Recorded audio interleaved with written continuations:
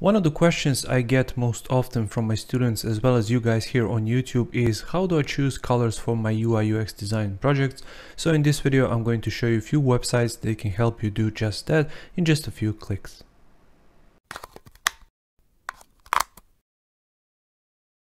Hey designer, Alex here, welcome to the channel, and before we jump into today's video, make sure to check out my membership. Link is going to be down in the description below. Membership contains all of my courses, digital design products, private access to the Facebook group, practice files for these YouTube videos and much more. So if you're interested in content like that, make sure to check it out. Once again, link is going to be down in the description below. Now, as I said, color is one of the key components of every UI design project, and some designers find it really difficult to select good colors for their project. So in this video I'm going to show you just a few ways that can help you do just that. So here we have a first website called Paleton.com. It's one of the oldest websites out there, and basically how this works, and in majority of these websites it works exactly the same. So you have this color wheel and you can enter your starting color, and then it can generate the color palette with corresponding color to that starting color that you've chosen. So what we have right here, and I'm going to leave the links in the description below to all of these websites which I mentioned so you can easily access them later. You can have your palette looking like this. So if I switch to colors, here we are there. If I switch to presets, we already have some presets selected for the colors which are chosen. So for example, if I go with something like this, you can enter your color RGB right here. So presets for this color are this, and let's say I want this sunny. I can click on it, and then I have tables and export. If I click there, you can export it as HTML, CSS, SAS, HTML as text, and if you want to use it in design, you can simply export as text and then simply copy and paste hex codes from these colors into your design. What you have right here is RGB, and this right here on the top is your hex code. So just make sure to copy the hex code, paste it into Adobe XD, Figma, Sketch, whatever you're using, and then you can simply move on and use it with that color.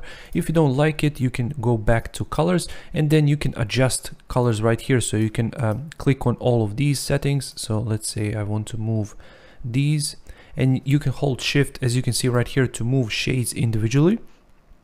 So let's say I want to move this one, I want to move this one all the way to here, and you can see it updating in real time right here. So if I click right here, for example, maybe I want to select this, and then from all of these which I selected, maybe I want to move this slider to purple. It's going to keep all of the settings which I previously changed for my blue color, but now for the purple. So it's going to give you the same values, and you can see palette is right there. And if I switch to palettes one more time, you can see it goes from really light color to all the way to dark and grayscale and all of these colors.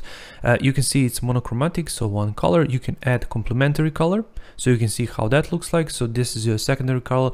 Let's say that this purple is your main color, and this yellow golden color, for example, is for your buttons, for your links and stuff like that. So you can add that complementary color. But if I jump back to here, what you can see, this is my complementary color. So I can switch it and I can change these around, or I can hold shift and adjust it a bit more. I can move it outside, and then I can jump inside once again and adjust all of these shades of my primary color.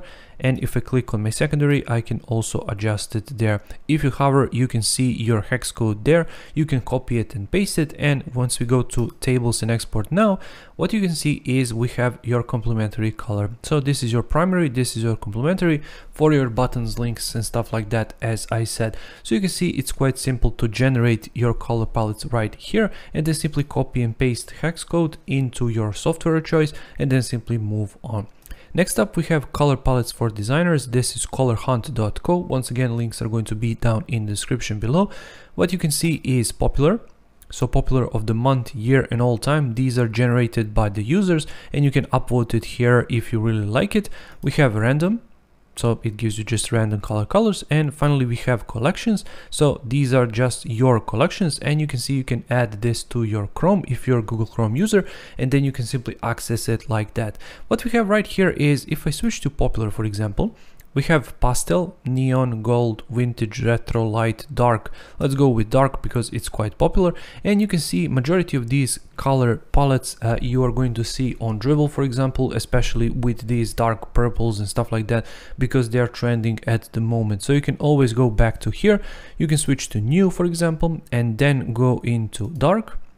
And it's going to give you all of these dark color palettes. So if I click on one of them, it's going to give you all of these colors and values, and you can download it as image, and then you can sample inside of your software of choice, for example XD. You can sample each and individual color and then copy and paste it to your XD document like that.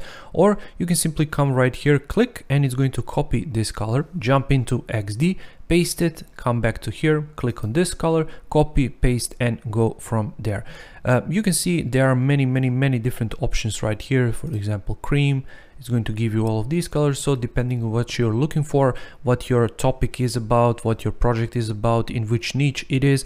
So for example, these colors might not work well for a bank, but they might work well for a feminine brand, for a beauty brand, for I don't know, something like that. And it's going to work well for tech brands as well, because tech brands are moving more and more into pastel colors as of recently, especially with use of 3D objects and mockups. So once again, Color Hunt, you can check it out. Links are in the description below. Next up we have colors, and if I start the generator, I can also explore trending palettes. This is my generator. So you can see it even has a name, so you can use these names when you're sending to developers. So what we have right here is you can remove this color, you can view shades of this color, so all of these shades like so, and then I can come back to here, I can save my color to favorites, and then from favorites I can build my color palette like that. I can drag it, so I can reposition it. For example, I want it to be here, and I can copy hex of this exact color, and finally I can lock it. So I can switch all of these other colors, but this color is going to be locked in place. So you can jump inside, you can change it however you want. And if I, for example, click on it, I can click right here and I can expand this. So picker, and I can pick this color to be, let's say, somewhere in the middle gray, something like that. Let's move it right here. So let's drag it, and let's say I want to come right here. I can go to my hex code, I can jump inside, hit Control C, jump inside this color, and let's see, I can select my color, I can hit Control V to paste exactly the same color, and then I can switch to picker, and I can pick something a little bit different, something like this. Then I can go back to shades, and I can select this shade, for example. It's going to apply this shade, and you can see how this goes. You can go through all of your colors, and now you have all of these options right here. So you can create palette from a photo, so you can upload a photo right here to generate a color palette, which is great. You can create a collage, you can undo, redo. You can color blindness, so to see how these colors will work for somebody who is color blind, which is fantastic. You can adjust the palette, so if I click right there, you can change the hue, saturation, brightness, and you can see what it does. You can view it, so Control I, and you can export it. If I hit export, you can copy URL. If you want to send this to your developers, for example, you can generate it as PDF. You can send that to your developers and clients. Image, CSS, once again, amazing for developers. ASE, SVG, code, even that, so that's even better for developers. And embed, if you want to embed this piece of color into your website or your client's website or something like that. Next up we have Adobe Color Wheel, and this is one of the oldest out there. You can generate it by these colors right here. You can generate analogous, monochromatic, triad, complementary, split complementary, double split complementary, square, compound, shades, and custom. So let's go with, I don't know, analogous, for example. I can click on this one, and I can adjust RGB values for each of them, and you can see how my hex code updates for this particular color in real time. And let's adjust this one as well, and you can of course move these around. You can adjust them however you want, and let's hold my shift key just to adjust it a little bit further, and you can see visually right here how all of this works. Next we have accessibility tools, so when I switch right here, you can see how these colors work with somebody who has impaired vision, for example, so they don't see really well. That's why this is amazing to just compare your color palettes and see how other people are going to see it. So we got a pass right here, so we can go back to our color wheel and adjust all of our colors individually. And finally, what I want to show you is this. This is called Color Peak, and this is a Chrome extension. Basically, why this is great is you can pick colors from any website out there. So let me give you an example. You can install this Chrome extension, or you can enter a CSS color right here.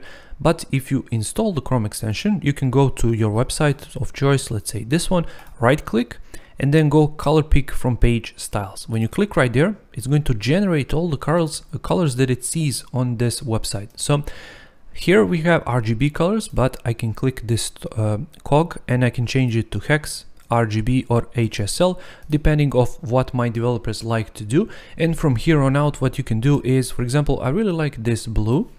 I can copy it. I can go back to, let's say, this website, and I can click here, picker. I can go to my hex. I can paste that hex color, it's going to generate it, and then from here I can build my color palette there. So once again, Color Pick, amazing, and it works on every website. Simply get the Chrome extension, install it, then when you are on your favorite website, right click and then generate from page styles. So there you go. I hope you found some of these resources valuable, and I hope you're going to use them in your day-to-day work, because I truly believe they are fantastic, especially this Color Pick.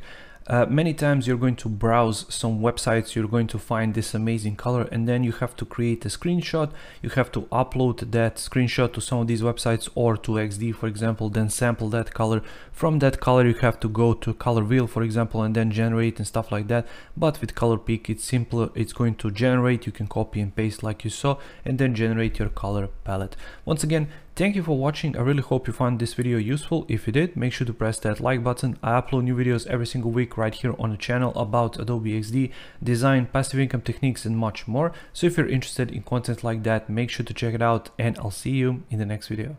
Take care.